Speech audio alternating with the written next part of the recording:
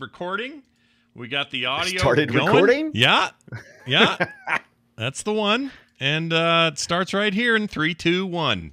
Recently, we compared two superheroes, Dashing Super Guy and Kirby from Nintendo. In some ways, Kirby lost big. No big hair, no big muscles, no weapons, nothing. All Kirby's got is appetite. Kirby's Dream Land, the thrilling adventure game on Game Boy. Kirby munches, spits back, and floats, saving glorious Dreamland. He's Kirby, and he packs a mean bite. Kirby's Dream Land, only on Game Boy.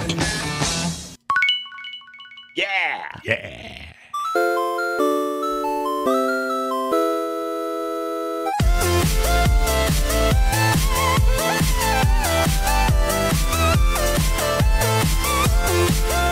Good afternoon, everyone, and welcome back to Play Retro. I'm your host, Scott Johnson, and even though I say Kirby sucks, I mean it in the best way possible. Aw. And I'm your other host, Brian Dunaway, and I think this little pink dude has an eating problem. Hey, stop copying me. Stop it, you little pink god. Yeah, he is a pink god. He's a god. He can do whatever he wants. This world is his to do as he pleases. Do with as he pleases is what I mean. He can suck you in, and then he hits down, and then he takes on whatever powers you had. That's just the way it is, F-balls. So get used to it. Kirby. He's here to stay. We're going to talk about Kirby today. I'm excited about this.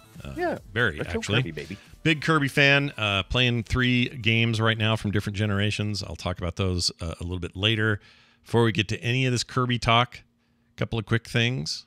I got my Steam Deck running all the emulation stuff. All of it. Oh, see, that's the only reason why I even want one. Not even hard. It was the easiest freaking thing I think I've ever done with this sort of thing. It was so simple that it's almost like I feel like I cheated. It's like you literally go into desktop mode on your deck, which is built into the functionality of the thing. That's not some hackery thing. You can run the thing in desktop mode, and it just runs like a Linux desktop.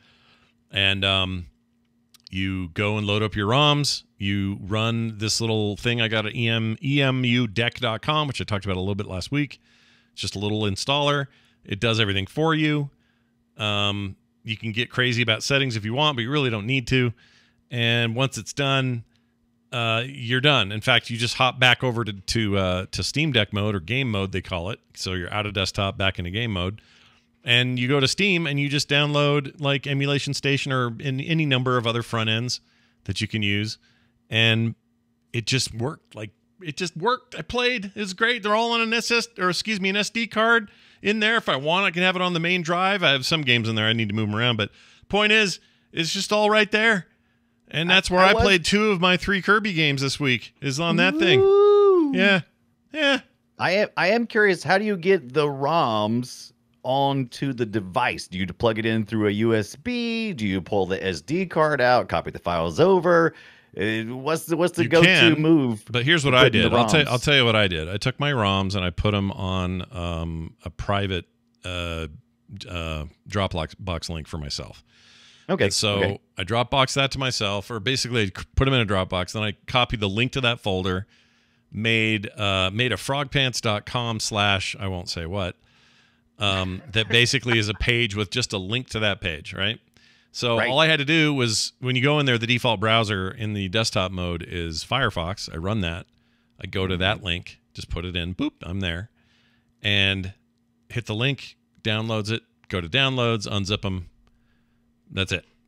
Simple as that. Just like that. Yeah. Now, you could do it the other way. You could do it other ways. You could do, like you said, the SD card and then pull it back if you want. If you can hook up, a USB little hub or something and then network it all over there. You could do it over Wi-Fi via some other protocol. There's plenty of Linux ways of sending stuff back and forth. So there's lots of ways to do it. I just found that to be the fastest and easiest. Okay. So there's different ways to do it. That's good to know. That's excellent to know. Actually, I had someone. I actually had Eric on Twitter offer me their spot in line on getting the Steam Deck, but it was I looked around and I was a little bit nervous to pull the trigger on that, because of the way some people was like, yes, no problem, so what, you just but you have to log into their account. And Eric was super cool and was like, do it doesn't matter.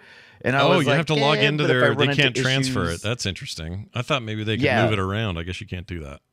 you can't move around the initial purchase. Once you get it, you can attach it to any account you want to. Yeah. But I think the initial purchase has to be done through the Steam account that was done that way. And I looked around and some people were like, sure, no problem. And other people were like, giant problem. I'm like, oh, I don't know if I want to run into a giant problem. So I'm like, I guess I'll just wait. I'll wait. For some reason. But Eric was awesome for offering that. I thought you could transfer it to another Steam user like a gift. I thought you could do that. I seen some people say the same thing. They thought they could do it. And then other people said, nope. And I'm like, okay, why not? And so other people was like, well, you just cancel it. And then the next person can get it. And I'm like, yeah, but I'm not the next person in line. So that's not going to do me no good. Sure. And so, yeah, there was a lot of discussion about it. I'm sure people will come back and playretroshow@gmail.com and tell me how you fool, you should have done this. And I'll be like, too late. I've already missed my chance. Well, he's still got it reserved, right? He's not. I think until the 28th or something. So if you're hearing this after this, it's too late, buddy. It's too late. It might be. Well, anyway, we'll see what happens. I really want you to get one of these. I'm so impressed with it. I played modern stuff, old stuff, stuff in the middle, things I haven't touched in 10 years. It's kind of become my favorite little booger to play with. Oh, please, somebody capture that. My little booger. I like to play with boogers. Yeah, you hadn't touched it in 10 years and got to play with your little booger. All right. Got to get that booger out. So anyway, that's that. I wanted to also give a quick shout out. I cannot remember if I thanked him publicly last week or not, so I'm going to do it even if I did it twice. I don't care because that's how nice he is. I just wanted to once again thank Jim out there, who I know is in the chat room right now. Dude, for my birthday, dropped off, he lives here locally, dropped off a PlayStation 3 unboxed PS3, just waiting to be open and used. And that was really nice of him because I no longer have my PS3. It sold that forever ago to I don't remember who. And right. I regretted it because it was about that time where I stopped selling my consoles every time it would roll into a new generation. Yeah. And I just regret ever selling any of them. Like, I just hate that I ever did. So I wish I'd have kept him. Now I got a PS3 to hang on to. That's awesome. He's awesome. Thank you, Jim. I got some PS3 news coming too, but we won't have that until next week. Oh. And I'll talk about it. Oh, yes. Okay. Oh, yes. Fancy. All right. Tell me what you did this week. You're probably messing around with stuff. What's going on? Oh, yeah, actually, absolutely. Quickly, I want to follow up. Last week, we talked about the Legacy of Kain, and if you didn't see that or listen to that yet, you should go back and listen to it. It was a great episode. It's not going to be as you want to watch. You go through this one first. Go through the Kirby. Do that. But anyway, Legacy of Kain. I picked up all of the Legacy of Kain series games, except for Soul Reaver, who has been pulled. That one has been pulled from the Steam store as well as the Good Old Game store, and so I ended up having to get it through. That's right. We talked about that because they were going to re-release it, or they said stay tuned for news, and then they never said anything. They never did anything. Yeah. So lame. I actually went to I went directly to the source, and I bought it from Square Enix, right? Is that right? That's the publisher. Yeah. It's curious. Yeah, I went to Square Enix's website directly. It said, how about now? And they said, yeah, we'll sell it to you. And they give you a Steam game code. Really? So I just bought it from them, $6.99.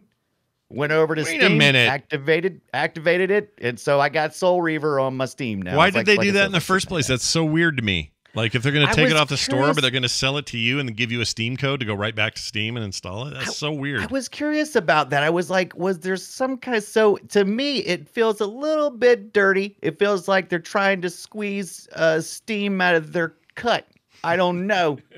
I can't say for sure, but it felt a little bit weird. So I don't know if there's like some kind of legality or something that they're trying to wrestle with. And it's like, it's just easier to do it like this. But I don't appreciate, we'll get back to you soon, and then still selling it on your website. I don't appreciate that. No, I don't either. I think that sucks. Like you're doing something weird. I think they are doing something weird. I don't trust that. That's bad behavior. Square Enix, stop doing that kind of thing. It's at least weird behavior. But another thing.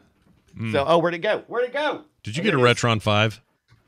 Oh, I have a Retron 5. I had a Retron 5 forever. Oh, I forgot you had. Okay, I saw this. Yeah, but I'm going to tell you. I'm going to tell you about that too. But that's going to lead into the Kirby discussion because it actually has something to do with Kirby. Oh. But Jeremy Salentis had sent me something to take a look at, and I'm going to see if we cannot get this to working. But it's a 32X. Shut up, dude. Yeah. Did you have to hold something together? Take a look Is at it this on mine and see if we can't get that puppy running. Is it falling apart or something? You're holding it weird. No, it's not. It's just not.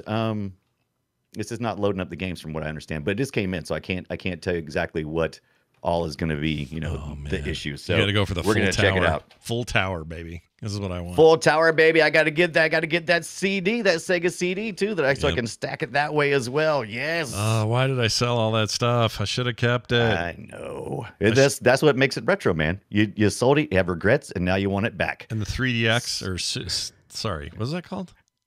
What did they Which make? was the 32X? 32X. That's what I want. 32X. Yeah, 32X. Not 32X. 32X. No, what was the little CD player portable one that had a CD? Oh yeah, the CD. Yeah, it's just the CD. CDX. The Sega CD. Was it CDX? I think it was a CDX. I forget now. It's maybe. Everybody was putting. I thought it was X's in just called the Sega CD. No, it's the one that's the portable. That's what I always call it. And it's the size of a Discman. Yeah, and it fits right alongside the Model 2. It looks just like the Model 2. No, not right? that. You're still thinking of the CD player, the Model 2 CD. Oh, I'm talking okay. like here. I'm gonna find it. It's gonna drive me. No, crazy. you find it. You go find it. While you're doing that, I am going to talk just real quick about our. I ordered my first Famicom disc, and you said, "Hey, Brian, you got a Retron 5?" I do. Retron 5 allows you to play. It says 5 game systems, but it's actually more than that because it allows me to play Game Boy, Game Boy Color, Game Boy Advance. It allows me to play. There it is. Oh, okay, the CDX. Oh, yeah, I know what you're talking about. That little thing. The CDX is this one that's like. I mean, there's a cartridge in the back, but you put Genesis cartridges in there. This thing opens up like a clamshell for CDs. I think it only had 2-player ports, but it also did a bunch of music stuff. Anyway, I had one of those. It was expensive. I forgot about that thing. $400 or something. Yeah, and you got suckered, sucker. Did you have that Landstalker in it? No, I did not. That is not my copy. But that was the thing I was thinking of. Sorry, go ahead. Show me that again. What do you got there? Yeah. Okay, so I got the Kirby. This is my first Super Famicom game. Nice. I ordered this off eBay. It is the Super Deluxe Kirby, which was what we called what was it? Super. It wasn't called Super Deluxe. It was called Superstar. So in America, we called this Superstar, which was the 8-mode Kirby game. But I plugged this right into my Retron 5 and launched it and played it. Nope, just kidding. I plugged it in 100 times before it finally recognized the ROM.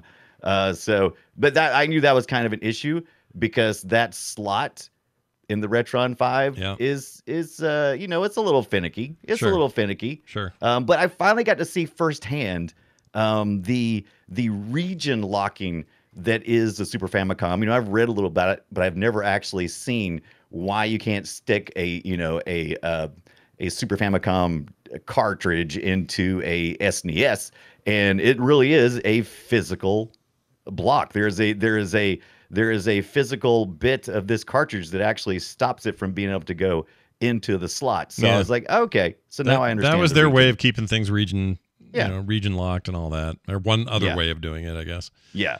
And I read about it, and I knew that I couldn't, but I was always curious about, how does that actually work? And now I've seen it. I've seen it myself firsthand. That thing looks more likely to plug into a freaking Genesis by the look of it, like the shape of it. It is very close to a Genesis size shape. It's probably more of a Genesis shape, but it's bigger. It's bigger. It's almost about as wide as an NES cart would be, but about not that tall, but like more like the height of a Sega Genesis. Yeah. So it's pretty cool. I want to get a Super Famicom proper, and the only reason why I got this one is I knew I had an English version of it that I could reference because all the instructions are in Japanese. Yeah. But a lot of it is actually you can tell us in English, like a lot of things like Kirby's name and like the different the bad guy names, all that stuff. That's all using what's the word? It's not you got the Japanese character language, but then you got the Japanese language. There's no name for Kirby in characters. Japan. It's just it's Kirby everywhere. It's Twinkle Po. Yeah, Twinkle Po. Yeah. That was his original name, right? But my point is, you'll see all kinds of localization that includes, even full Japanese. You're going to have some stuff in there that's like, oh, well, that's the reason it's the American word is they don't have a word for it otherwise. and or some other word. I don't mean American; it could be English or anything else.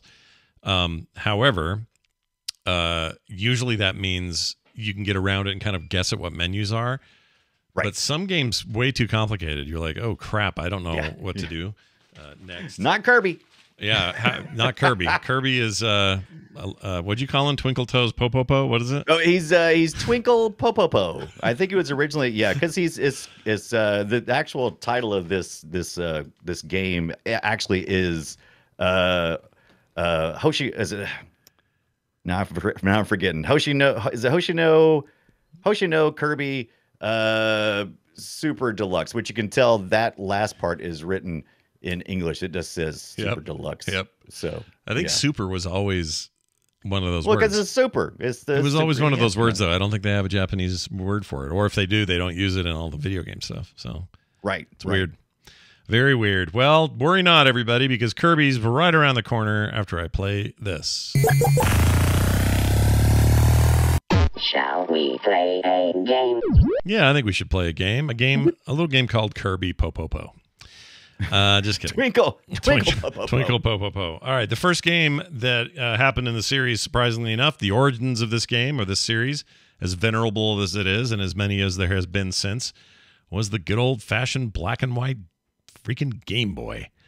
I thought Kirby was older than 1992's Game Boy. I really did. I was thinking he was like mid 80s. Wow, I thought 87. If I was going to guess with a gun to my head, I would have said 87, 88 maybe. It is a little surprising. 92 feels much later in the timeline than I expected. He is, for lack of a better way of describing it, the main protagonist of Nintendo's Kirby series, and like we just said, made that debut in 1992. The game was called Kirby's Dream Land here in the States. And the series has been running for 3 decades, over 30 titles since then with his name on it. They've had no trouble thinking of places to put Kirby. Yeah, Kirby gets around. Let's put it that way. Kirby gets around. Most of these developed by HAL Laboratories, but occasionally you see somebody else doing development work or co-development work. He's still a giant jerk in the Smash Brothers games. He's OP.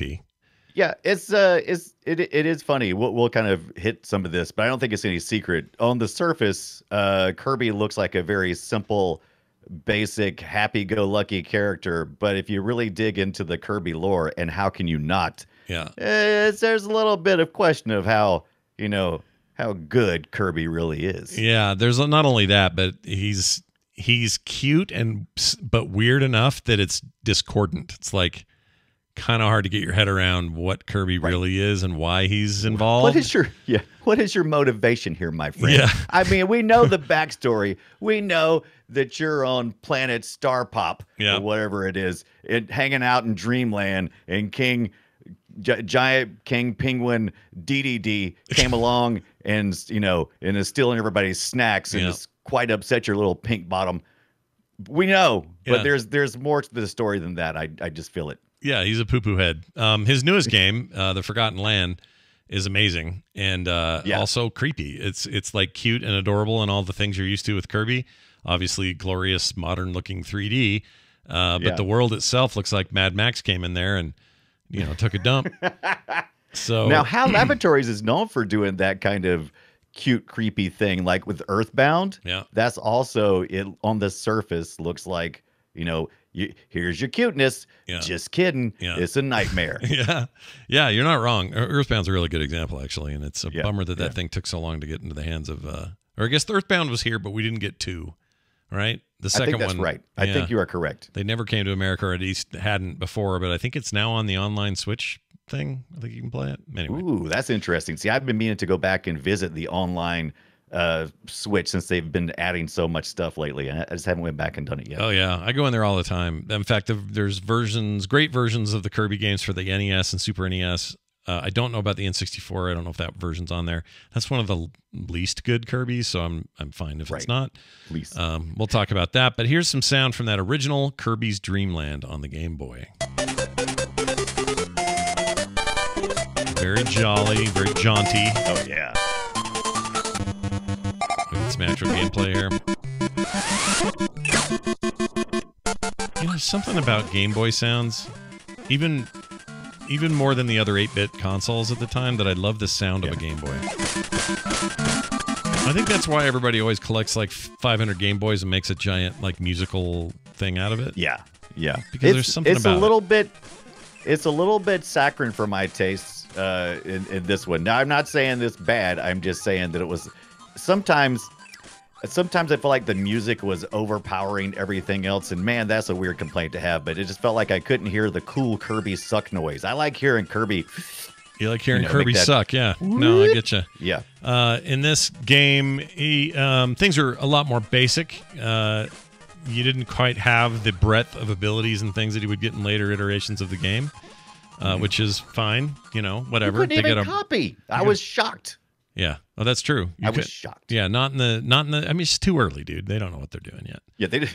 They were just trying to be Kirby like. didn't know. No, he didn't know. And they were just like, something. you know what? We're trying to make a cute kind of platformer. Mario's got a certain thing going. We're going to try to do something different than that. And they did that. I think they succeeded in doing that. The Game Boy game is pretty hard. I played a bunch of it this week. It's hard. Really? Yeah. Really? More difficult than usual. I thought it was easy. Really? Okay. Let me. Okay. So here's a point of contention between many Kirby people. I think that to complete the game is easy, but if you actually want to do what if like modern gamers think, it's like, oh, well, I don't want to get hit here at all. We learned that in the Mega Man series. It's like I don't like getting hit at all, but it's impossible not to get hit in Mega Man. It's kind of the same here with Kirby too. But it doesn't feel like there's much of a penalty for getting hit. It feels like that's true. That's true. You have a lot more. There's no one hits like. Well, I mean, what does Mario do? Mario eats a mushroom, and now you're 2 hit. But in the case of Kirby, you've got a life bar, and it's 1, 2, 3, 4, 5, 6. 6 notches on it. Every hit will take you down a notch. I just felt like the Game Boy game was a little less forgiving than future installments of the game, including the NES game that was just about to come after that. Which I love. Oh my gosh, I love that game. We'll talk about why I love that game, but I love that. Oh, I'm sure we will. But we're still on the green screen machine, man. Yeah. And by the way, even back then, he lived in a dome-shaped home in Dreamland on a country on his home planet called Planet Popstar. Planet Popstar, because he was Twinkle Popopo. Yeah. Yeah, that's real dumb. Real dumb. Now you got to remember, some of this was designed. Most of it was designed by I'm going to say his name wrong, but Masahiro Sakurai. I think you did really good. Why do I feel like I have to do with the accent? I don't know. But anyway, no, it sounded good. You sounded like you nailed it. Right. Nicely done. Well, I heard a lot of people say it, but I know I didn't say it right. But anyway, he was only 19 at the time when he was tasked with coming up with Nintendo put out the call and said, hey, we're looking for a game that's accessible to all gamers, grandma, kids, it has to be a little bit challenged, but most of all, it's got to be playable by anybody. It's got to be cute. It's got to be fun. And he delivered. Yeah, he delivered. He delivered, but by committee too. He didn't do it all by himself, but he was the primary pusher of all that. Still pretty impressive though. 19 years old. Jeez. Yeah, 19 years old, man. I know plenty of 19-year-olds that couldn't do this. Yeah, brought HAL Laboratories, who was in major financial trouble at the time and was switching leadership, brought those guys out of the hole. They were suffering until then. Mm-hmm. Yeah. Mm-hmm. French fried taters. Mm-hmm. French fried taters. Mm-hmm. So yeah, Kirby's awesome. Now things would get a little more colorful in 1993, only a year later. Right. When we got some sweet 6-bit color, and the copy ability happened. That's also cool. Yes. And it got that, that big tree was in the mobile one too, or not the mobile one, the freaking, what am I trying to say? Yeah. Well, it was mobile. I mean, it is mobile, but mobile in a different sense. This is where sappy tree that was all like, oh, boo-hoo. Now, this is the one where things got, for me, the most interesting. And there's a long story to this game that we're not even going to get to yet, but this is the one that really started it. It's an incredible game. Here's some sound. Listen to that. Now that's Kirby. That's Kirby to me. That's great Kirby music. I freaking love that, dude. Yeah. Jaunty, good time right there. Anyway, Kirby's this adventure is a little bit more grand. Obviously, we're in full color now. We got the power of the NES, whatever you want to take that as, sort of back in the thing. And this also is, to me, where all the gameplay really started to shine. Like, what is this game going to be about? What is this going to feel like for forever? Like, Kirby has felt like this since then, for the most part. I'm going to say the N64 game had trouble. You know, what trouble we'll get to in a minute, but I think this game is like a high watermark. It will actually get beat down the road, but it'll get beat by an exact a translation of this game into a remastered form. Right. That would end up on the Game Boy Advance with a slightly different title, and that is the best Kirby game ever made. Straight up. It's so good. I wasn't sure because okay, so my experience with Kirby was I played Kirby, but I wasn't a big Kirby fan. I would usually hop on, and my first experience also, I believe, was with the Kirby Adventure on the NES, and I remember thinking, "Oh, this is kind of cool," but I got bored pretty quick, probably because I was thinking in my head, "This is going to be like Mario. This is going to be a Mario, platformer," and I was like, "What am I doing right now? Sucking stuff up, and I don't understand what's going on here." Young Brian was like, "I'm out." Yeah. But this going back, I was like, wow, I really missed out. How did this person win?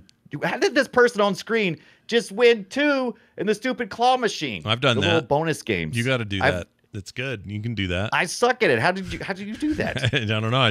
I got it. I didn't think that part was very hard, but I feel you. I never could do it. I couldn't even get one. I feel you. But one of the mechanics of the game was eat a dude and then push down. What did that dude do? It gave you the dude's powers.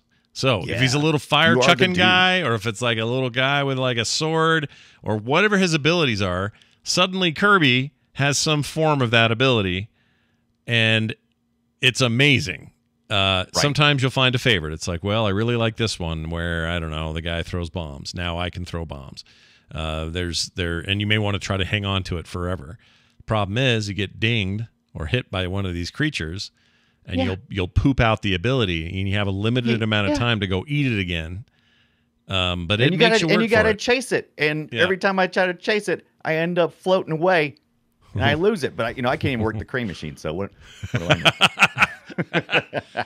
No, I feel you. It's hard. That part is tricky. And I like that though, because it just made you think a lot about your strategic choices and stuff. This game still plays extremely well on the NES. It's lacking in some ways, like, animation frames and stuff like that. Most of that gets addressed in the remaster or the remake that they made for the GBA. And we'll get to that in a minute, but that's really the one to seek out. That remaster is so freaking good. Oh my gosh. I did find it fascinating because this was late in the NES lifespan here. So this is 1993. Yeah. So this is one of the later games to come out on it, and I was kind of shocked because I noticed when I was playing, and we double checked this across a couple of different ROMs, me and the community, and it seemed that even the one on the online on the Switch service is it has like almost screen tearing. I mean, when it's not rendering everything on the edges if you look at it. You can see it here too. It's the game just did that. Like, yeah, NES. Because they were trying to do probably beyond what the NES was. They were at late life. Yeah, the very late life. When we run into this sometimes with the games we cover, it's like, wow, this was really late in life. And the truth is, the Kirby games have always been stuck toward, if not right at the end, near the end. Like even the new one, the new one came out late 2021. Yeah, and the Switch came out in 2017. We waited that long. Like, they're still doing it. They still make Kirby does clean up. So you put your Mario up front, and then Kirby's in the back running a little defense for you. Yeah, that's He's what like, you do. I got you. Yeah, and it's fine. I'm okay with it. I'll wait for Kirby games. I don't have a problem with it. Brian told me pre-show. I didn't even know about it, but there's some racing Kirby mini game looking thing coming out this summer or soon. I didn't even know about it.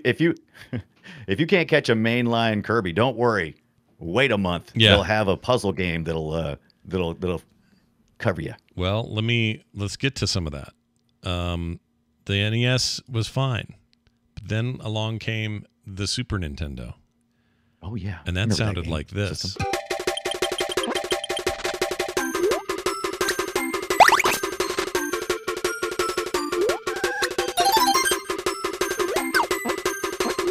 So as you can tell, a little better soundtrack. Looks like we're getting into the era of, hey, this can sound good and look good. It's a new console, 16-bit graphics. Let's go. And then it's the worst game ever. Now, you're not going to agree with me. Brian thinks this is the best game ever. He likes Kirby Superstar. I don't. I think Kirby Superstar. We forgot to mention Kirby's Dream Land 2. There's a sequel for the Super Game Boy and the Game Boy. Should have mentioned that. Oh yeah. I know it's a shame to not talk more about it, but yeah, Kirby's Dream Land is I think it's pretty awesome. It's really good, but it's just like more of the same though, right? Like it's more of the same, except for the fact that it's like the Kirby's Dream Land 1, but this time you can have color if you had the Super Game Boy, which is an adapter you can plug into your SNES and then plug in your cartridge, and it has a color palette, and it looks really good. And we can't just pass over the fact that it introduces the pet mechanic, such as Rick the hamster. Yeah. That blew my mind, and I was like, I'm all in, Kirby. Yeah. Kirby's Sign great. me up. Now, but back to Kirby Superstar for the SNES, 1996. Garbage game. Dude. Garbage game. Not a garbage game, Worst man. game. It's 8. It's bad. 8 games in one. No, there's no value in that. You think there is, but I promise you there isn't.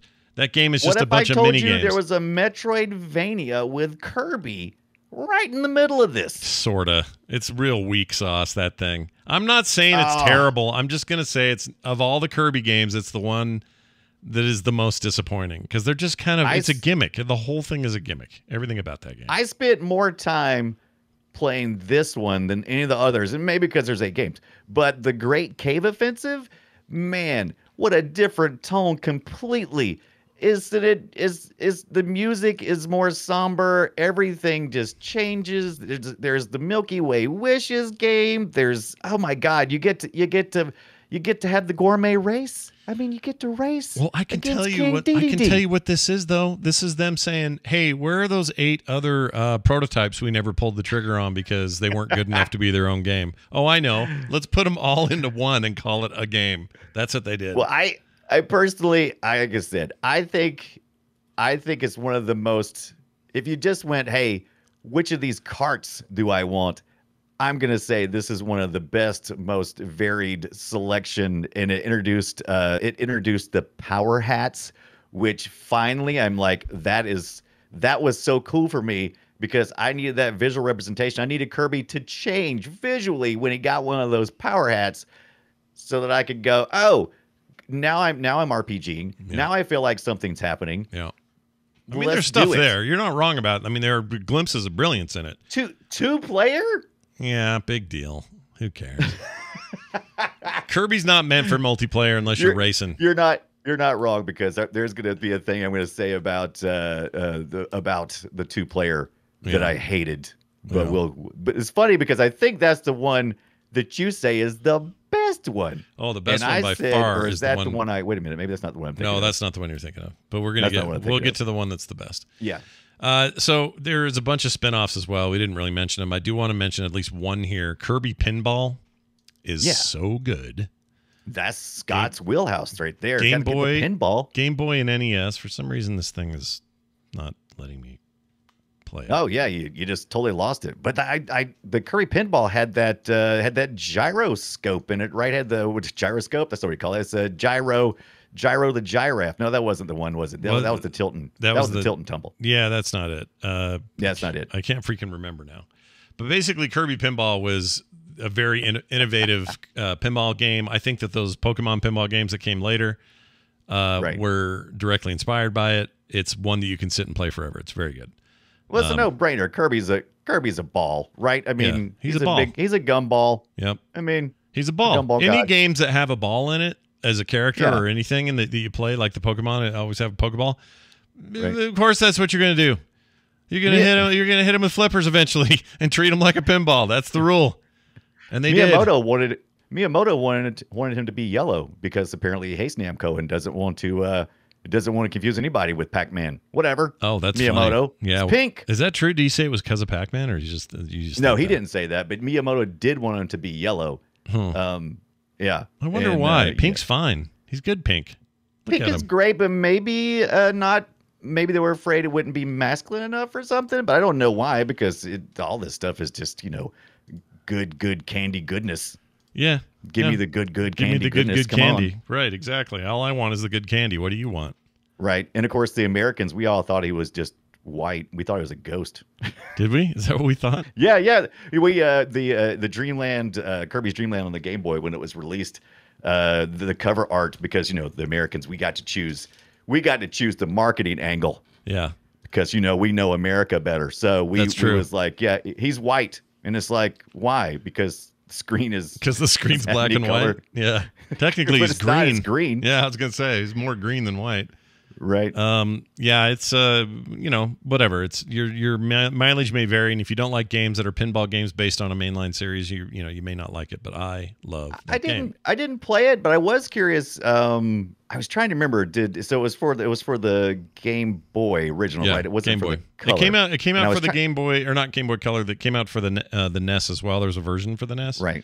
And it's very good on there as well. Full color. I feel like I need bumper buttons to play a pinball game, though. I feel like it would need to be on the SNES. So here's what you got to do. Here's what you got to do. So a lot of those games, including Pokemon Pinball, they didn't even use the bumpers. They used B and the D-pad left button.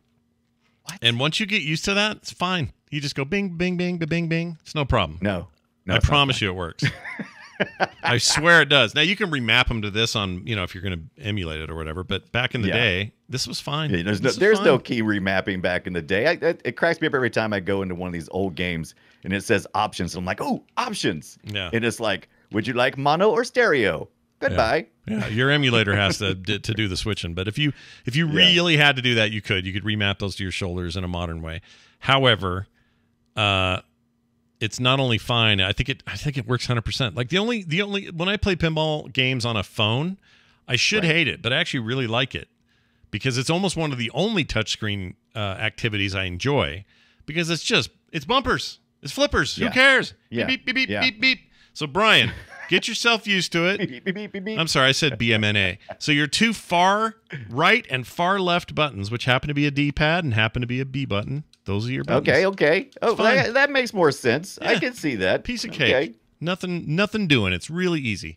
Yeah, I can see that now. Yeah. Okay, I'm looking at my controller now. I can see that. The other one is Kirby's Dream Course. I just wanted to give a little nod to. It's a kind of a mini golf game. And of course, Kirby's a ball. Kirby's a ball, exactly. So you're knocking Kirby around. It's actually really, really good. Right. One of the better sort of golf light types games that showed up on the system at the time. That was an SNES game, and that, by the way, is also on the online Switch service, so you can play that one just right now if you want to. In fact, a lot of these we talked about so far are on there. The Game Boy stuff isn't, but the NES games, the Super NES games, and maybe the N64 game is there. I don't know. The Dream Course is great. It should be. They're pretty proud of those Kirby games. I think the Super NES Classic had 2 Kirby titles on it, so I was pretty excited to see that. Yeah, it had the Superstar. Yeah, and they of course made their own little ripoff of Puyo Puyo. Sort of everybody was doing that then, though. Yeah, you got Mean Bean. Yeah, Wicked Machine. You had your Mean Bean Machine. You had your Pac-Man one, Pack Attack, or whatever it was called. You had the Street Fighter thing. Everybody was trying to make a dent in the puzzle market with their big IPs, and Kirby had his time as well. Oh yeah. Now let's talk about the important one. Not this garbage Superstars 8-game freaking gimmick nightmare. All right. You're wrong. It's the best. Well, okay, it's not the best. It's like it's my second or third. It's not my top 3. Okay. Really? That's insane to me. Top 3. But now, okay. This just includes the retro Kirby. It doesn't include anything else, which is up to Kirby, an amazing mirror on the Game Boy Advance in 2004. That was as far as I had research time for. Well, how do you feel about one of the greatest ones ever released for the Super Nintendo Entertainment System called Kirby's Dream Land 3? That sucks. That's the worst one yet. Bull poopy. That was the worst one. It's not the worst. That's a good game. There's nothing wrong with this game. I mean, it's not that different than the early NES games other than graphics and stuff, but it's a very good. People love this game. You are the crack smoker of the day. I felt that. I felt that I was the crack smoker on this, and I just don't think I had enough time to really appreciate it, but I did not like how okay, so You talked about the 2-player games. Yeah. This game really shines with 2 players. So Disagree. much so. Disagree. Keep going. So much so that just a simple press of the, I think either the A or the B button brings up your blob GUI. Oh my God. The blob GUI that is the spin-off of the Void and is a Dorcas. He's a cross-eyed weirdo. Yeah. Right? And you start out with him fishing, right? Yeah. And he's eating the raw mackerel. Yeah. He's a weirdo. Now what you do is I accidentally kept choosing him, and since if you're 2 players, GUI's cool because the other person can control GUI. But if you accidentally freaking get that turd launched while you're playing by yourself, oh my God, he's such a pain in the butt. He's in the way constantly. I'm like, get out of the way, you stupid blob GUI. Yeah. Get out of here. Yeah, Stop messing me up. I mean, I admit it can be that way, and they also have these other helpers right now. We're watching that raccoon bird thing. No, now those are helpers. They are. I like they helpers. Are. They're okay. GUI is like he's like Scrappy Doo.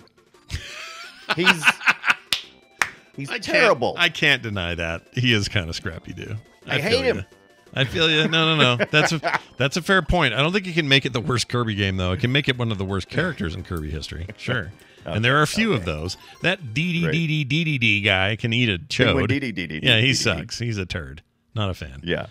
He's not even a top level tier boss after a while. Especially once you get to this, you start getting into the Void storyline, and things get really serious with these eyeball void looking things that are following you everywhere. This one's the most nefarious of all of them. Oh yeah, for sure. For sure. And on the face of it, it's got kind of a painterly look. Everything's meant to look a little bit like watercolor. I do like that watercolor painterly look. I like that a lot. Yeah. Oh, there's that damn tree again. It had pets, and that tree he's just I feel bad. This is what made me feel like I was the bad guy. After I killed this tree for the 5th time, I'm like, maybe I'm the bad guy. It was you. It was you the whole time, man. Yeah, that tree is always pissed. He's in every Kirby game that I can remember. And you're always having to kill him. He's always like the first boss. Yeah, he's a real pud. And kind of hard too. He's not the I mean, once you learn his patterns, it's not too bad. Yeah, he's super. At first, he's very intimidating because he's much bigger. He takes up the whole screen. But then once you discover, it's like, oh, I just need to stand here. And it's like, oh, I just beat that stupid tree, and now he's crying sap again. Okay, I am the bad guy. Yep. Yeah. You're the one that the police really should take and put away. Now, I don't know why this person is using the owl when everybody knows you need to have Rick the hamster. That's just... Yeah, Rick the hamster's the choice. You're right. If you ask sure your he average can fly, but I mean, Rick the hamster, you're riding like Yoshi. You're like Mario riding Yoshi. They're peanut butter and jelly. Yeah, and that blast thing he does is awesome. That that yell blast thing or whatever it is, like shockwave. Yeah. So this is a good game. This game rocks. People should play it. Yeah. Yeah. There's some other spin-offs on the SNES. For example, Kirby's Star Stacker. By the way, Dream Course was also on the Super Nintendo as well. But you had Kirby Star Stacker, Kirby Super Star Stacker, Kirby Tilt and Tumble, and Kirby Air Ride. Yeah.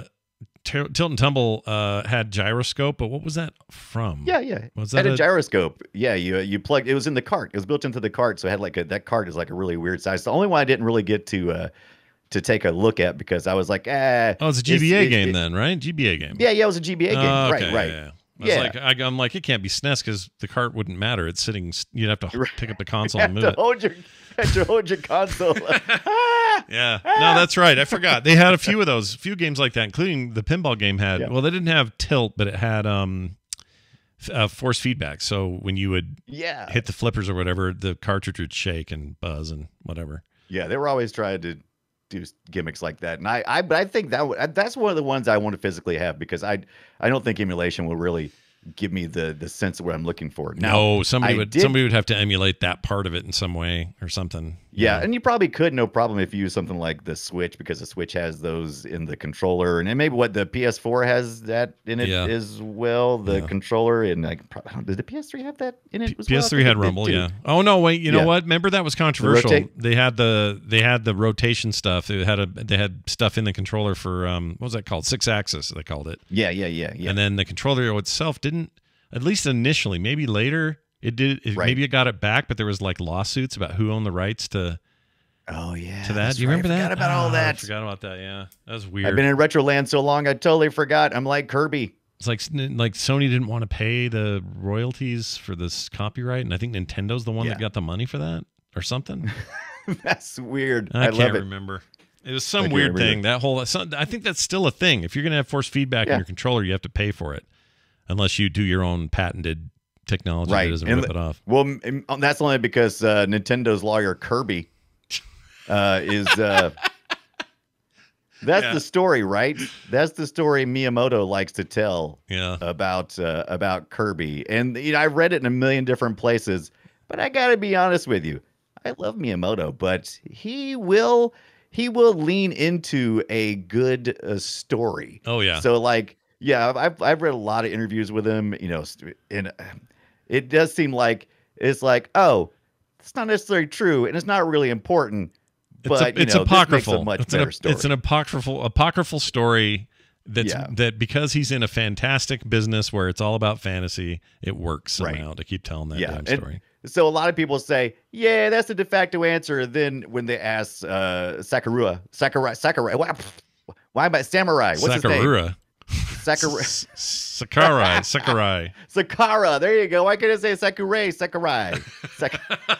See, I'm having trouble. But I meant to send you that link because if you ask Siri about Masahiro Sakurai, it'll think you said mashed potatoes samurai. Let me find that out. I'm going to say it. What is it? Yeah, I'll send you the link in Discord. Oh, okay, let's do that. Yeah, I'll send you the link in Discord. But oh, wait a minute. Okay, there we go. But yeah, anyway, he said he couldn't remember. Sakurai said he couldn't remember what the starting point for what. But it's the Kirby vacuum cleaner. They just put it as a placeholder, just like they did with Kirby.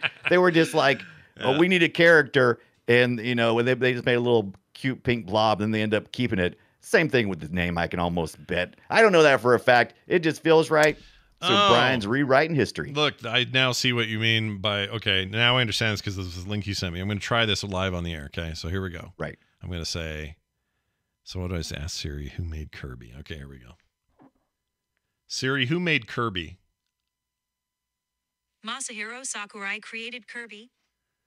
Oh, poop. It's Must fixed have fixed now. it. That was in 2018, so I guess they got shamed. Yeah, they fixed it. Nintendo Life reported on it back in 2018, so. Because this is what it says. Mashed Potato Samurai created Kirby, and then they don't call him by his real name, but they got his Mashed Potato Samurai link in here.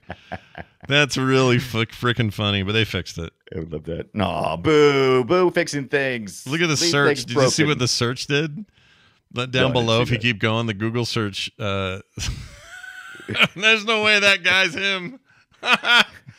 Chat, you got to see this. The guy, the first guy. Yeah, that's the not first him. guy. Yeah. There's no way in hell that's him. Yeah. Masahiro Sakurai is kind of he's kind of like a rock star, right? He looks like he could be doing some K-pop or something. He's got the pop collar and everything. He's very hip and cool, and he's got to be in his late 40s by now, right? Yeah. He's got to be older now. Not much younger than me. Is J-pop a thing? J-pop is I know a there's thing. K-pop, which is Korean stuff, but I wasn't sure. No, I J-pop was like, J-pop was first. Yeah, absolutely. I mean, with the term, and then later you got your that K-pop. Makes sense. Yeah. Still a thing as far as I know. Right, but K-pop is so popular right now. It's still in the top. After that, you get okay. I'm going to tell you the worst thing ever made. You ready? Uh-oh. Do it. Well, I already did. It's Kirby Superstar from '96, but the second worst. Kirby 64, the Crystal Shards. They should call that the Crystal Sharts. They should call it. Me and you we're on the same page now. So the Kirby 64 or the Crystal Shards, the Crystal Sharts. It's bad. 2000. What a waste of 3D. Yeah. It was still side scrolling essentially with a little parallaxing maybe and a little bit of rotation, but pretty much just side scroller. Yeah. Why even bother? I mean, it sounded good. Listen to this. It's got good sound, jaunty music. Let's hear some gameplay. Obviously, a full-throated sound work on that.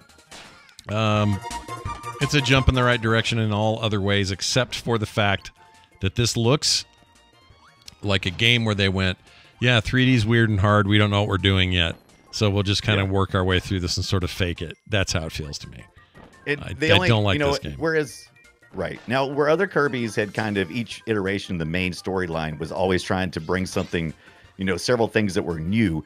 They only brought one new thing here, and as far as I know, it was the combined powers. So you could, like, if you sucked up something, you could actually suck up two things at once, and you could make something from that, like a third power, which I thought was pretty cool. But they never did that again later on, which I thought was a shame. I thought it was pretty cool. Yeah, there's moments like that are fine. Someone in the chat says it's the best Kirby.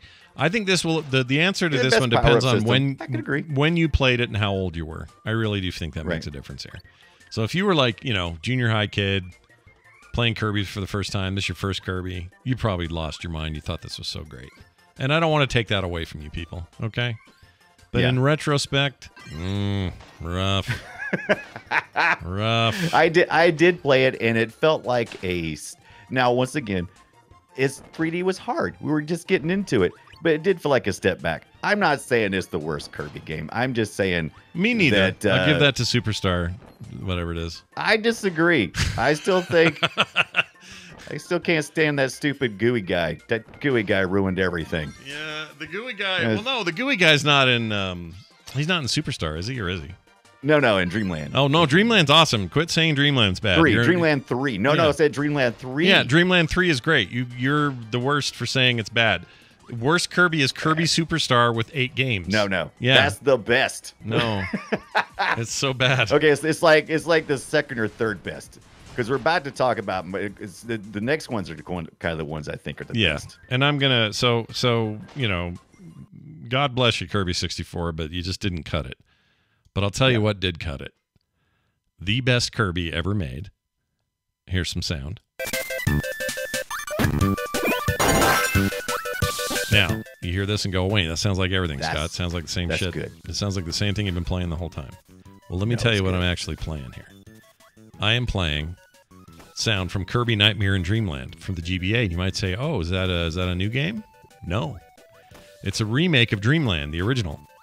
No, it's the remake of the Adventure. I'm sorry, Adventure. I always do that wrong. Adventure. Yeah, I do the same thing. I do it every time. I don't know why. This had 4-player support, though I never used it. Because you got to, link up Game Boys. Beautiful 32-bit graphics.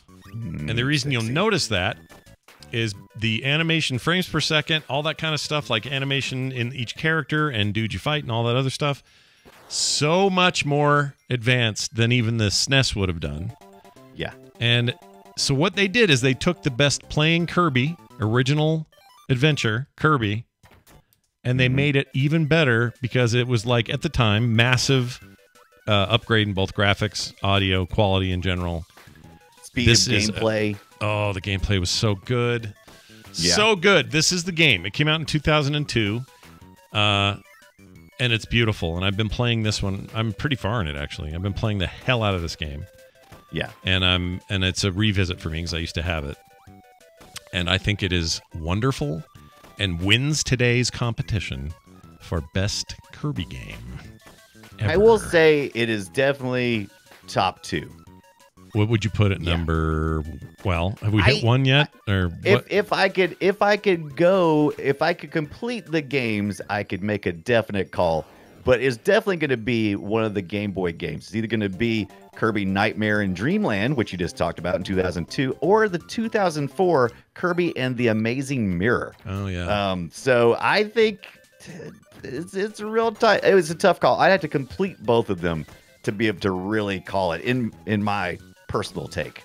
You know what part of it is for the reason I think Adventure and the Nightmare in Dreamland remake of Adventure. You know what I think it is about those that I love so much? Give it. It's do the level, take on a tiny mini boss, not a big deal, solve a puzzle or two, and then get out, and you're in Overworld again where you got doors. Okay, where do I want to go now? Do I want to go right to level 3, or I go to this bonus level where I got to get to choose a thing? I like that kind of loop. So it's not just level, it's level, and then back out to where I'm picking doors and decide where to go next. There's something about that I love. Yeah, there's something about being able to drop out to like this overworld area where you can pick from 8 different wonderful games that really makes it stand out. Yes, I agree with that. Now, I will agree Kirby with you, Superstar. I will I will agree with you that Kirby and the Amazing Mirror is very, very good. Yeah. It's almost Kirby gets split into 4, right? And Yeah. they're kind of like, they're not pets, but they're like companions, and is just I just like the tempo of it, and just everything looks great, and it's just it plays pisses me pretty off well. though, because it kind of feels like you're cheating. You call in one of your buddies if you're screwing up. You get to call them on a cell phone. It's Yeah. my favorite. It's like, I need to call for help. I love that. Yeah, it's okay. I can play this by myself, or I can call a friend. Yeah, but the We're friend playing is Who Wants to Be It. and they're just AI if you don't have Yeah. 4 Game Boys, so you're just Yeah. whatever. But I think it's a delightful game. It's probably tied for second with the Super NES game that you don't like. Right.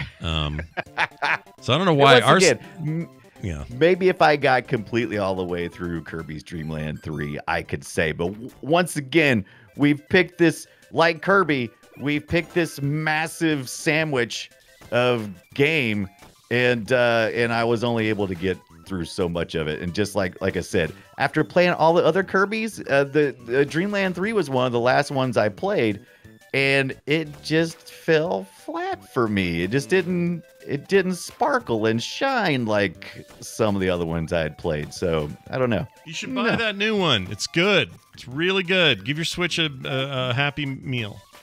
It's an excellent game. It really is. It's something A Happy special. Meal. I think that game's awesome. When the end of the, or I guess they already had awards that it would have been up for. But if they do Right. awards and it hasn't been considered yet, it ought to be considered. It's a gameplay first kind of romp.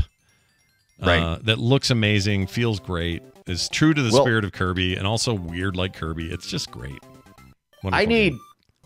need Rockstar to make me a game like Kid Kirby. That's what I need. You mean like a GTA style Kirby game?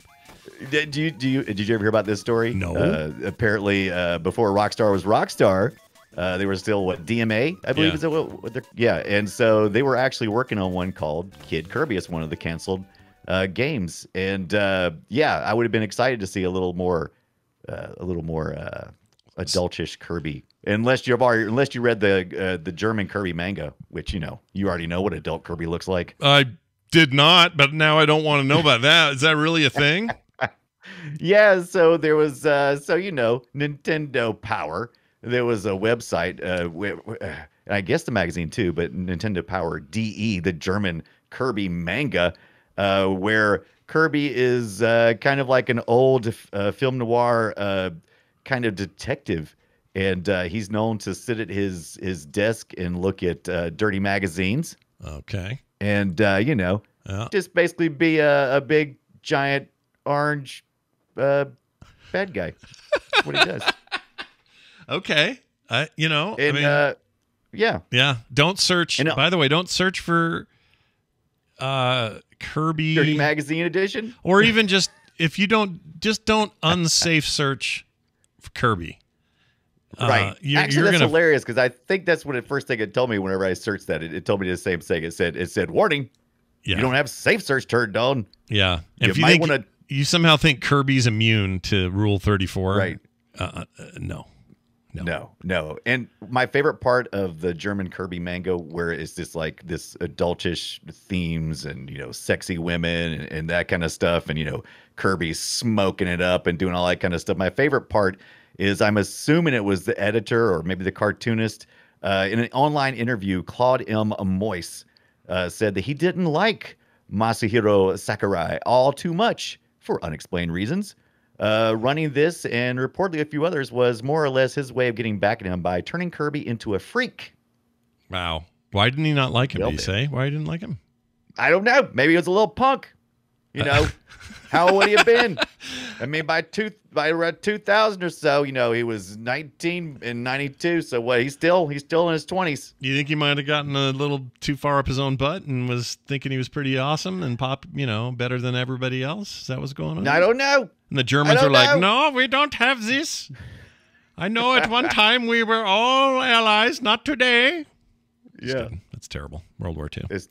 I love it. Too soon. Anyway, Too soon. there you go. That's the run. That's all of them. Now, like we said, there have been games since. There's some amazing stuff on the DS.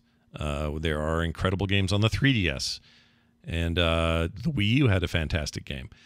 Nothing wrong with any of those Kirby games. We just knew if we wanted to do all 300 of them, we were going to kill ourselves. It's a lot. Yeah. It's a lot. It's a lot of Kirby.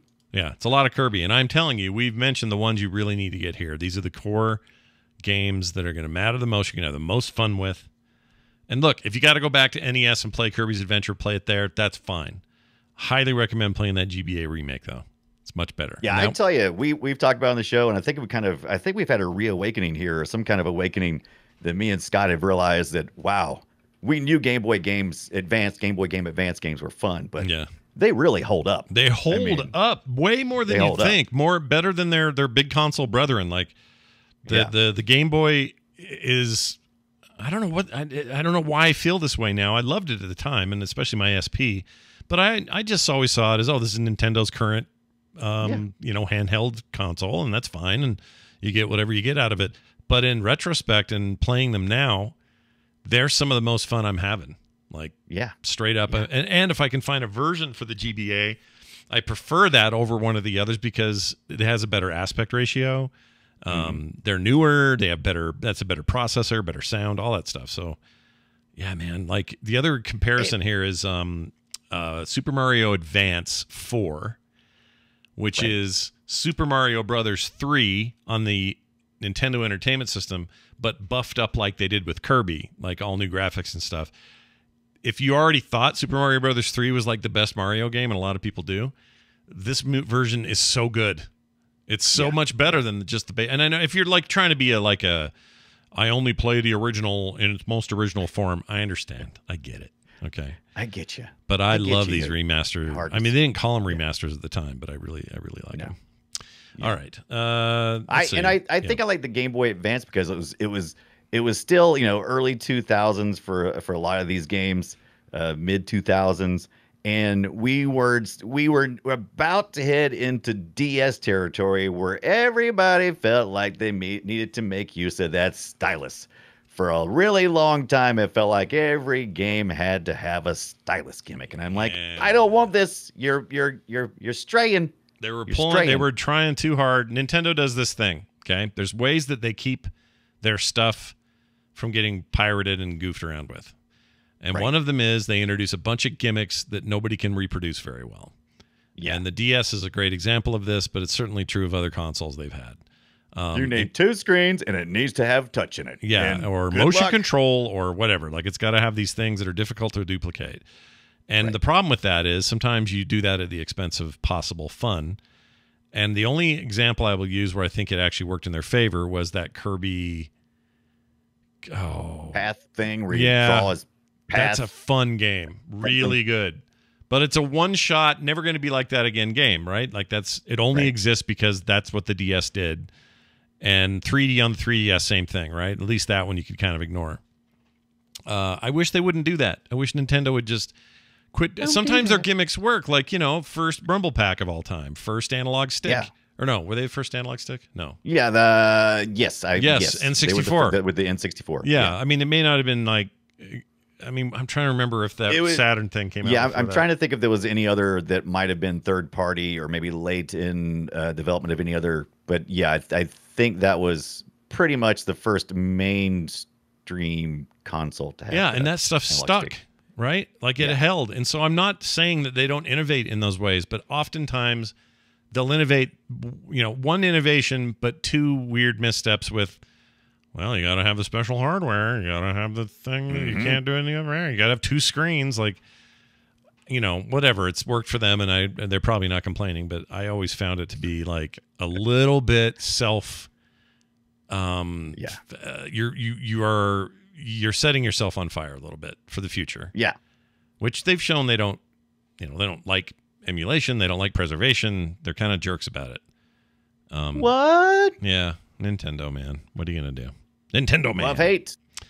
What else? Oh, where can you play this right now? Where can you play games like it? Well, as we mentioned, the Switch sub thing, Switch Network Online, whatever the hell it's called, has all the important Kirby games of the era on there. Okay, so you want to get back to the 8-bit and 16-bit days, you can do it there. Although Pinball's not on there, which is really lame. Oh, yeah. Because it's a Game Boy game, so they don't put it on there. What else? And then of course the new game, Forgotten Lands, is, I've said it before, I'll say it again, and one of my favorite games of last year. I love it. You should play that game, including you, Brian. You should play that game. I'm on it. Okay, get on that. Anything else you want to hit with Kirby? You got anything else you want to? I mean, it's just I've always found it fascinating, and this was just one other little aspect. I've always found it fascinating how angry Kirby looked on the box art of everything I'd ever seen of Kirby. But then when you get into the game, you're like, where's the angry Kirby? I don't see the attitude, but definitely in the marketing. So yeah, we just in North America, it seems like we always had all the characters had to have attitude, like angry, angry brows with lowered Kirby. That was the 90s, man. God. All had X's in it. I'm surprised they didn't call it Kirby X over here, Yeah, that would have been great. Would it? No. No, it would not. Oh, look at this cool animated hand. I'm telling you. Yeah. This game, you can't see this at home, people listening, but yeah. Look at all his little friends he just called in. He's calling his buddies. It's like, oh, crap, I've been going against the hands. And it's funny because Super Smash Brothers, yeah, all this stuff it all starts getting tied in together. Oh yeah, and I know we mentioned it, but I'll say it again. He's OP in that game, and he should be removed from the roster. He's too good. Well, my man, he made both. He decides. He makes the choices. Yeah. They let him make the Sakurai, mashed potato samurai got to make the choices.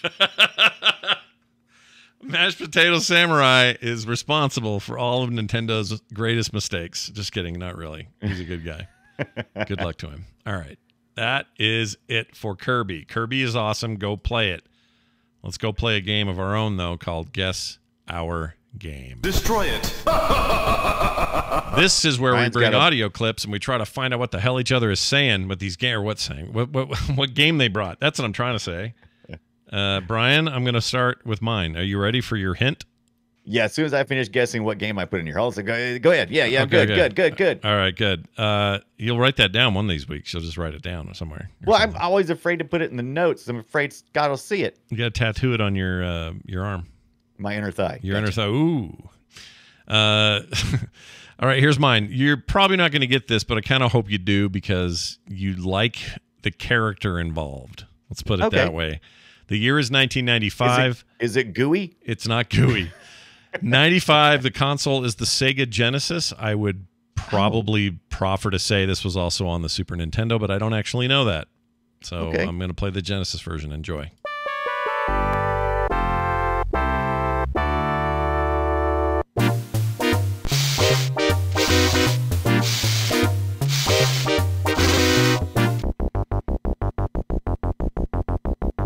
I like this.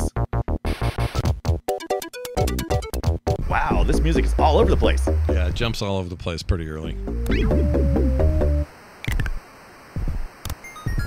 Here's the part that'll probably be closer to what you think. Yeah. Sounds familiar.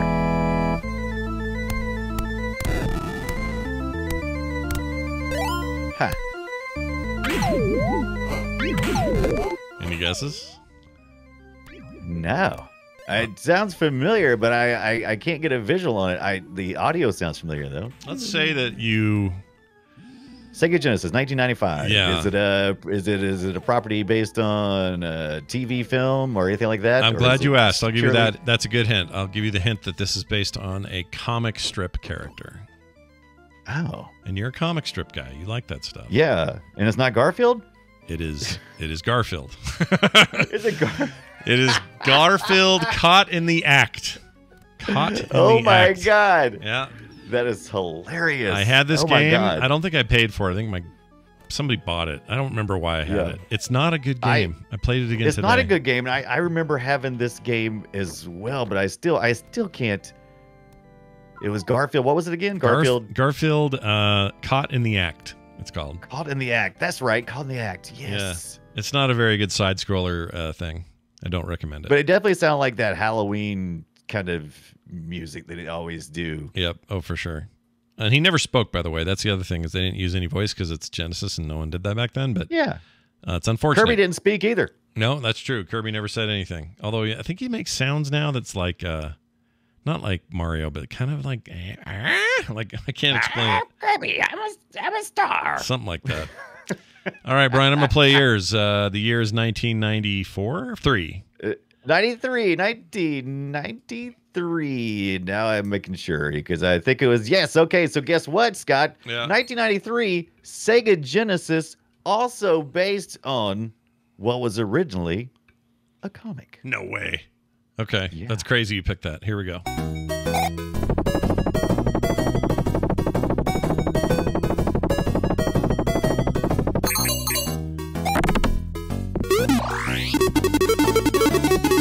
the frick is going on? Based on a comic. How old of a comic? Was it 20s, 30s? When was that comic? It was old. It's an old comic. Is this a Popeye game? No, that's a good guess though. Not Popeye. It's not Popeye. Popeye. It's not the other cat. It's not Heathcliff. Hold on. It can't be a serious character because listen to this. Originally was in the comics in 1938. Went on to be a TV show and later a movie. Really? Shit. Give me one more hint. When did the movie come out? That'll help me. Tell me when the movie came out. The movie would have come out. One of the movies, since it was many movies. I think it came out in 92, I believe, 92. or 91. Yeah, Okay. 91 was the year the film came out. 91? Mm-hmm. I think we've done this on Film Sack. It's not Ghostbusters. Nope. That would have been 89 anyway. Or 90. Oh my gosh, I don't know. I can't. Sometimes we do this show on Wednesday, my dudes. Wednesday? We do it on Wednesday?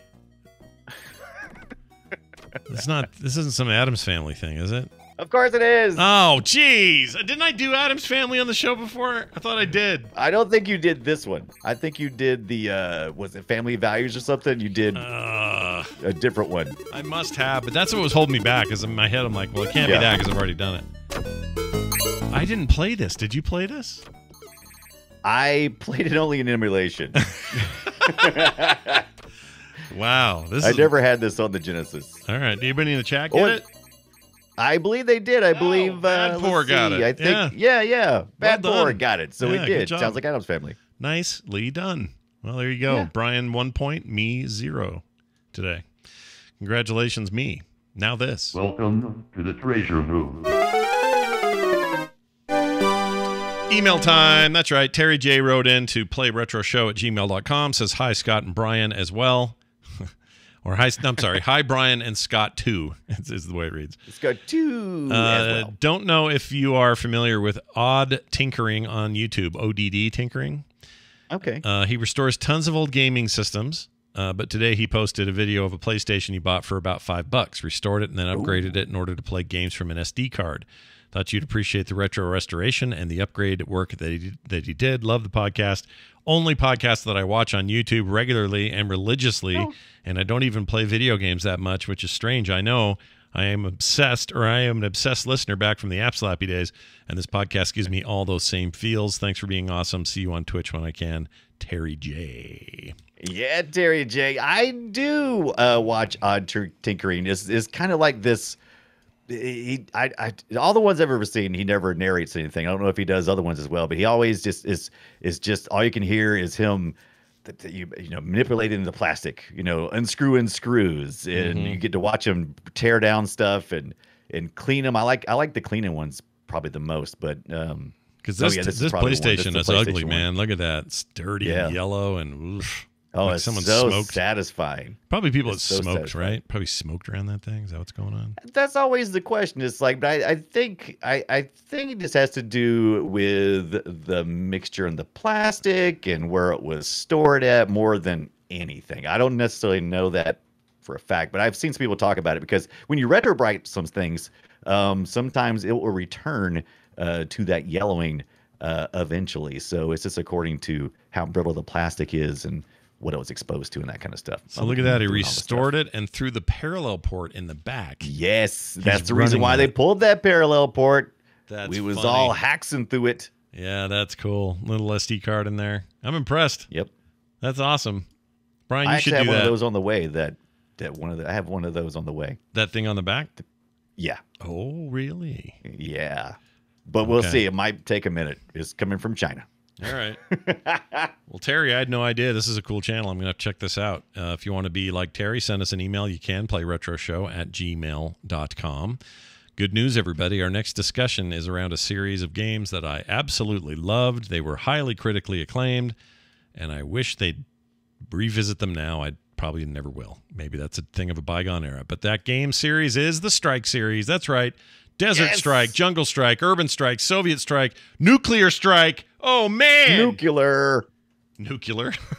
We're going nuclear. Nuclear. It's going to be awesome. I love that series. Gosh dang it, it's good. I played this recently-ish, and I love Desert Strike in particular.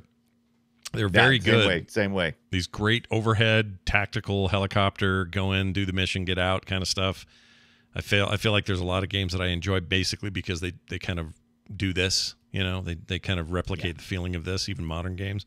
So come back for that. This is back when everyone loved EA. And nobody hated them yet. Great. Yeah, they made good games. People were big EA fans before EA shot themselves in their own feet. Yeah, before EA became EA. Yeah. So anyway, that's next week. The Strike series, Super Nintendo. I think I'm going to try to it's like the NES and the Super NES and those kind. Was it only on Sega Genesis as well? Genesis as well. Yep. I don't think it ended up on. Might not have been on NES. That might have been too early. Yeah, I think it was just SNES and Genesis. However, there may have been a version on the Saturn, possibly. I can't remember. We're going to dig in though. We're going deep, and we're going to play the hell out of these again this week because they're great. They're also we're going deep and seeing how socially sensitive these guys were to all of our military members who were coming back from war and going, oh yes, well, I want to see. Yep.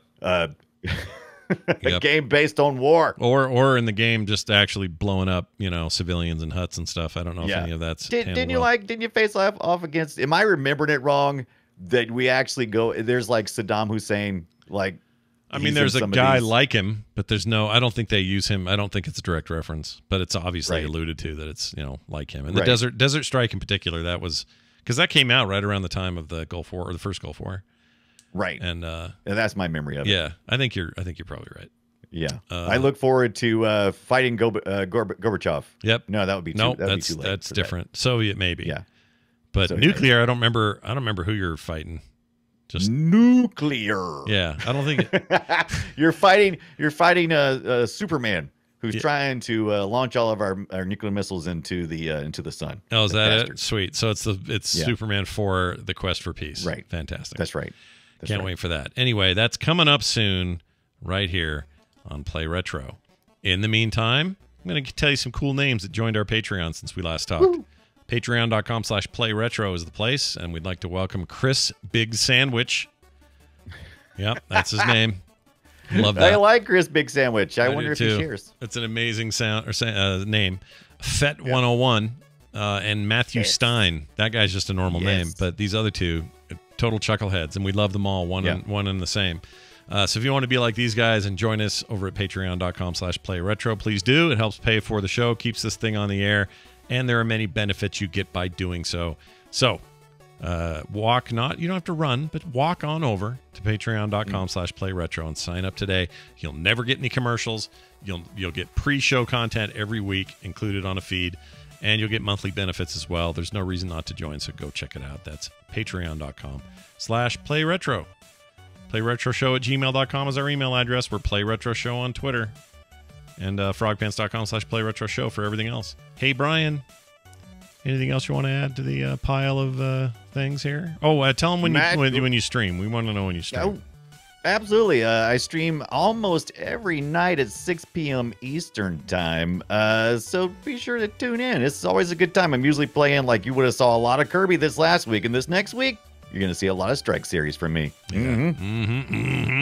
I wonder twitch.tv/Brian Dunaway. I wonder at the time if I remember there was a big argument about, well, of course, everybody with a Super Nintendo versus a Genesis were always fighting, but I remember there was a lot of fighting around the Strike Series in terms of which console did the versions better. So we're going to probably look at that a little bit too, and see if the SNES version really was as good as everybody said. Personally, I thought bet the audio Genesis was version better, nice. but we'll see. Yeah, but I'll bet the graphics were faster on the Genesis. I bet so. Because they had blast processing.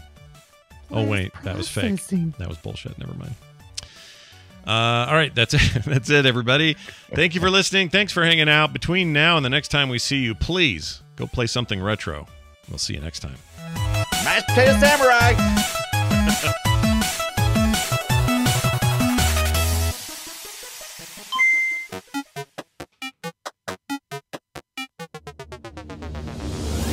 This show is part of the Frog Pants Network. Get more at frogpants.com.